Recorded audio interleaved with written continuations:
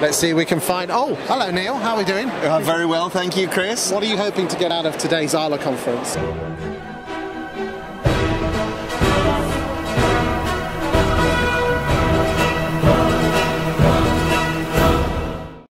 Well, as well as actually attending the conference ourselves and finding out the wealth of information that's given by Property Mark, we're here to talk to our existing customers, new customers, people in the industry, and let them know the best way that they can handle their client money in an ever-changing environment. What do you think are the biggest challenges for letting agents in 2019?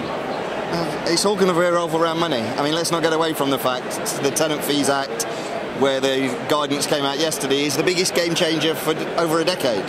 It is going to be a play about how people step up and answer it, whether they decide to coast or answer the problem in the way that we actually operate. Why do you think an awful lot of letting agents have put their head in the sand about the tenant fee ban? I mean, it was only a few weeks ago people were saying, well, when it comes in or if it will come in. And we've still got that. And I think what we're looking at is, let's look at what's come out before. We've got the Consumer Credit Act, which had the displayments of fees, which is now has to be more prominent. Who's got prosecuted? What's been done? We've then had the redress scheme. It takes 2 years for an agent to get found and kicked out. We had the guy who stole 2 years ago 350,000 and ended up being penalised £1. Stories like that, unfortunately, enforcement doesn't paint a good picture within our industry. So people are looking at the tenant fee ban, this is another piece of legislation, and what?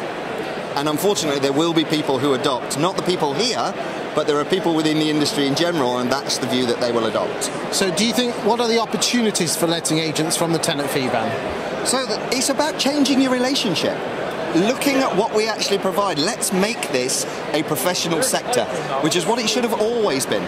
We are downtrodden because we operate in a certain way. Let's take this as an opportunity, not as a negative. And that's the biggest thing we can take for 2019. Thanks, Neil. That was Chief Operating Officer for PAYPROP, which quite frankly is one of my very favourite prop techs. I'm not even being paid to say that either.